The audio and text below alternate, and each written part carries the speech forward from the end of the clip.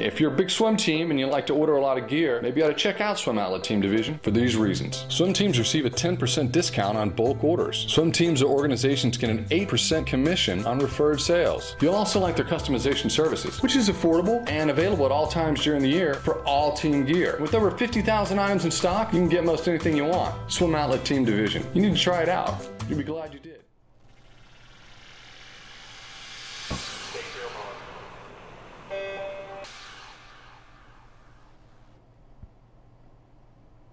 This is the Morning Swim Show for Friday, August 30th, 2013. I'm your host, Jeff Cummings. The American Swim Coaches Association's World Clinic is just a few days away. Hundreds of coaches from around the globe will gather in New Orleans to learn from their peers and gain insight from the best coaches in the sport. Last year in Las Vegas was an exciting event with Olympic coaches from many countries offering up their wisdom. One of those coaches was Gregg Troy, who was the head men's coach for the United States at the London Olympics.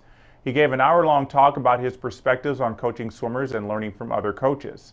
We're happy to bring you just one part of that talk in which he relived his work at the Olympics, described the demands on swimming coaches, and gave some crucial advice on taking time off. For the last 40 years or so, has had 3 jobs. He has been the head coach of the Fort Myers Swim Club in Florida. For 20 years, he was the head coach at the Bowles School in Jacksonville, Florida. And for the last 15 years or so, he's been at the University of Florida, where he is now the head coach for men and women's swimming. At Bowles and at Florida, his teams rose to national prominence and have won national championships. And at the same time, his swimmers became among the best in the world. In 1988, Anthony Nesty won the gold medal in the 100-meter butterfly. And in this summer, if you remember the beginning of the Olympic trials, Elizabeth Beisel, Connor Dwyer, Peter Van de Kay, Ryan Lochte, all coached by Coach Troy, started out the Olympic trials and set a tone for fast swimming that carried all the way through to the Olympic Games themselves. This is a coach that I consider to be a friend, but I think more importantly, you should consider to be a friend. Peter Van de Kay was representing the Oakland Live Wires. Ryan Lochte was representing the Daytona Beach Y. Elizabeth Beisel was representing the Bluefish from Massachusetts. He remembers where he came from. He remembers where his swimmers came from. For all of his years of club coaching, 24 or so, he served on his local swim committee, trying to help make swimming better, going to the U.S. swimming conventions, serving in politics and growing and improving the sport. He currently serves on the American Swimming Coaches Association Board of Directors, finding time to help the sport be better for all of us. This summer, I watched much of the Olympics, as I'm sure you did too, and I almost never heard his name. He was in the background with his hard work, his intelligence, and his intensity, helping us have the greatest men's Olympic performance since 1976.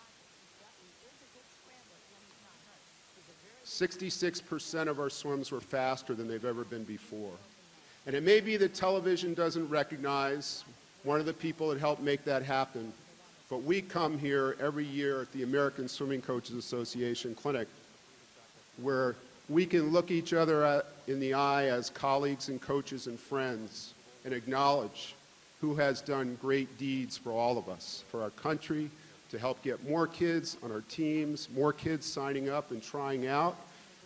And a very significant part of that is his work with the Olympic team. I hope you will help me welcome him and let us know how much we appreciate the job he's done for all of us. We may never get that chance again as we get it this time after the Olympic Games. Coach Gregg Troy, the 2012 United States of America head men's Olympic coach. Thank you, Chuck. Thanks a lot. You're way too kind, Bill. Thank you.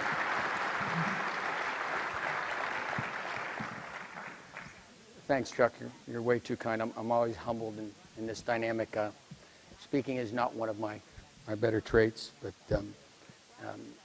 it's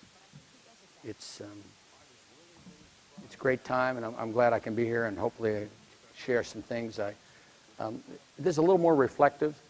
You guys had a chance to talk to Eddie, and no one knows more about talking about technique and stroke. And you listened to Bill Sweetenham last night, who quite frankly stole most of my talk. So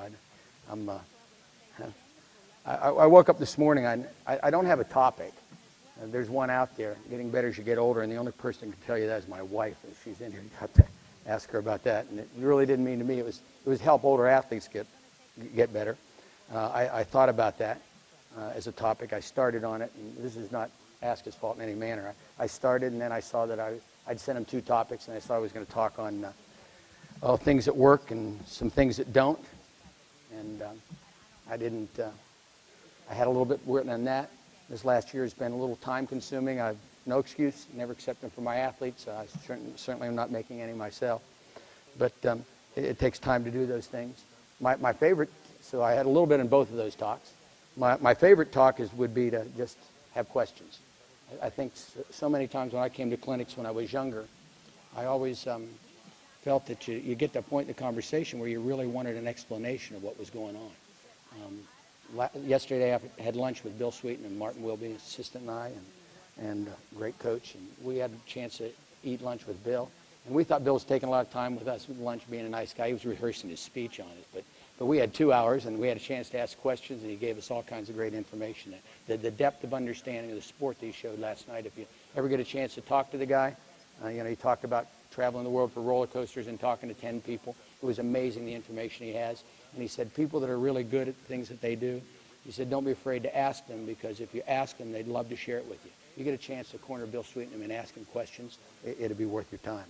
So I had 3 topics to talk, and then I called John Leonard a few days ago, actually about a week ago, and said, John, I'm struggling a little bit with this. I'm not really sure what I'm going to talk about for an hour. And he said, well, they always want to hear about the Olympics. Make sure you tell them about that. So that was the 4th topic. And then I'm back to that. So I had 4 or 5 topics, and I didn't know till this morning that I even had a title. And I woke up this morning. I came up with a title this morning, and I realized that reflecting on all this stuff, I think the swimming community lost a great friend this past year. Ron Ballatori. Known Ron for years. Those of you knew Sticks. If you're one of the young coaches that didn't know him, you missed a real experience. And if you're one of the older ones that did, you need to share some of this Ballatori stories with the younger ones, because they're priceless. And I thought about maybe taking a few moments and a little bit of time for Sticks this morning, but those of you that know him would say, Troy, none of that BS for me, and there probably been an expletive in front of the BS. So I'm not going to do that, but keep Sticks in your thoughts.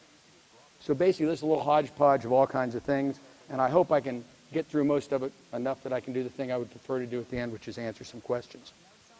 The 5th topic is the one I'm going to start about. The 5th one, coaching as a profession, takes an awful lot of time, folks. And that's my topic today, is time, because I think it relates to everything. It is very time consuming. If you're a young coach and you're just starting doing it, and you think this is a profession where as you go longer, you're going to do less and you're going to have more free time, it's the worst. The more you do it, the more it becomes like a sponge. It takes up your time, it takes up your energies in a very good way. It's a fantastic way to share with people. You work with the very best and brightest young people in the United States. And I don't care if you're working with 8-year-olds or you're working with the 27-year-olds that I had the good fortune to work with this past year. They're sharp people. They're our future of our country. It's the biggest job you do. It's way more important than the time they go. It's way more important than how fast they swim at the Olympics. And I think as long as you remember that, then this whole thing becomes very purposeful. Because when the swimming's over, one of the things that happened at the Olympics this summer, I think one of the reasons why the team was especially good was because we kept it in perspective. I think the athletes really enjoyed the experience. I'll talk about that a little bit later. But anyway, I was talking to John Urbanchek, Terry McKeever, and Bob Bowman, all periodically through the Olympic trials and over the course of the last 6 months. And all the conversations were relative to how much time it took, how long the trips are, the impacts it has in your life. And in talking about it, even Bill Sweetenham last night First information he gave is how much time it takes to take care of your family and things. And reflecting that, especially talking with John Urbanchek, he said, you need to tell people this. And we were talking, this is the amount of time taken. Bob Bowman, one of the greatest coaches we have, worked with the best athletes ever.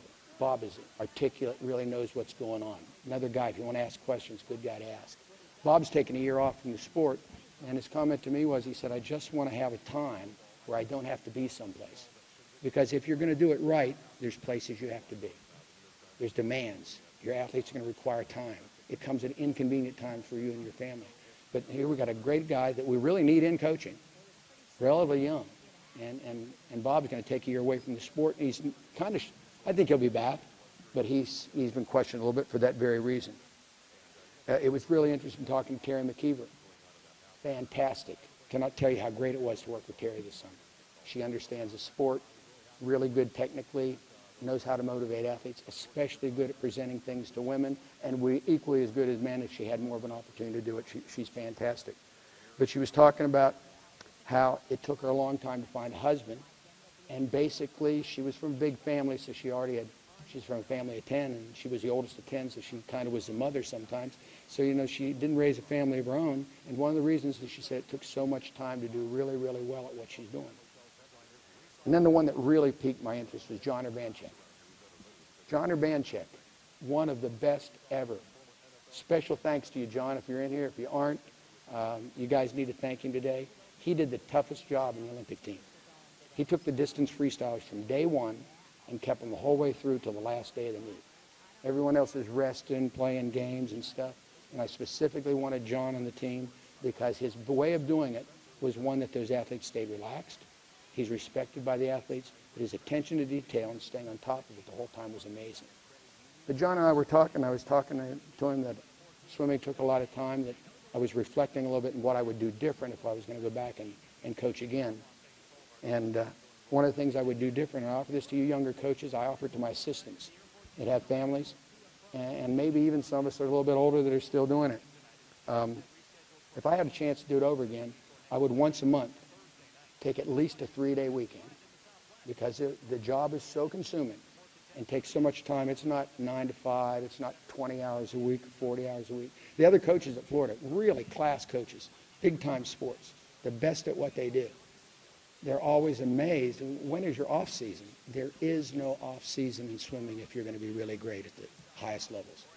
And if you're working with age groupers and younger kids, you may not put quite as much time on the deck of the pool, but you know what it's like dealing with parents, and you have to deal with them. They're concerned, interested people. You have to deal with parents. You have to deal with boards.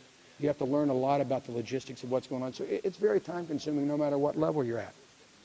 So I would take a 3-day weekend, and when I took the 3-day weekend off, I would tell my athletes, either on Thursday night or Friday morning, hey, folks, I'm leaving you with the assistants. I'm leaving you with the other, actually, they aren't assistants. They're other coaches. I'm going to leave you with the other coaches. They've got the plan. They know what they're doing. I'm taking time with my own family, and I'm going to, in fact, be back on Monday, and I'll be a better coach because of it. I've said many times that sometimes I feel that I spent more time raising other people's children than my own. Got 3 fantastic boys, great wife. But I think sometimes we miss that. So if you came away from nothing else, I would recommend very much what Bill Sweeten said last night.